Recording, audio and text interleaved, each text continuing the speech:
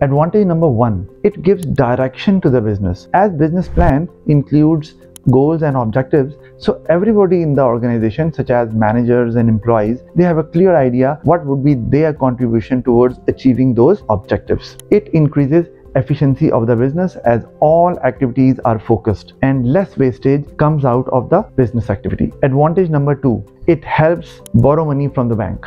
As you know that bank managers hesitate lending money to risky businesses. Comprehensive business plan reduces that risk, and managers feel that such businesses are likely to be successful who have a compact business plan. So a source of finance is easily available to such businesses. Advantage number 3, that business performance can be evaluated easily as objectives are there and performance can be assessed against those objectives. So if objectives are met, it means business was successful in meeting the target and further objectives can be set. If business does not achieve the objectives, it means business underperformed. Then root causes are found out so that further improvement can be planned for the future.